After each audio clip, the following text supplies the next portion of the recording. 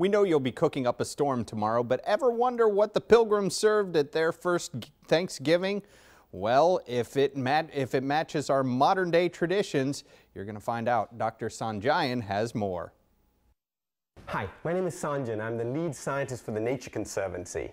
This year when you go out and celebrate Thanksgiving, which is, after all, an all-American holiday that is celebrated around food and family and giving thanks for that food, I want to think about what kind of foods would have been there at that very first Thanksgiving table. An all-American holiday deserves an all-American meal. Well, it turns out that when the Pilgrims and the Native Americans met in Massachusetts to celebrate that meal, they would have likely had seafood at that table, shellfish and fish like cod, for example.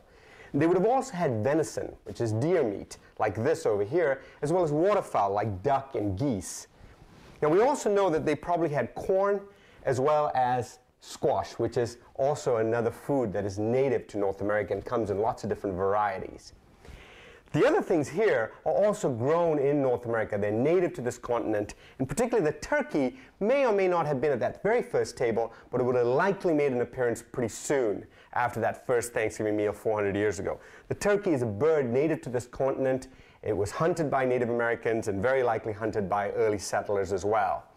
Nuts like chestnut and walnuts, as well as beans, onions, and of course cranberries. Now, cranberries weren't made into a sauce like we did because the Pilgrims didn't have sugar or very much sugar with them, but Native Americans would have used this and mixed it up with meat and made sort of like a power bar, something called pemmican, along with berries like huckleberries and blueberries, which are berries that are native to North America.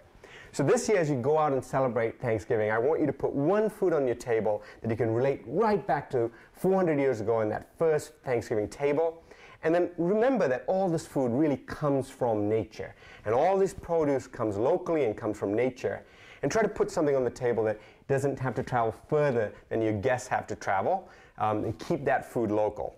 Now, for more tips about how to have a green Thanksgiving and have food locally from your area, go to allhandsonearth.org, and you can find lots of tips at allhandsonearth.org on how to have a green and fun Thanksgiving this year. Thanks and happy holidays. All right, when we come back, we're talking heart health with the American Heart Association.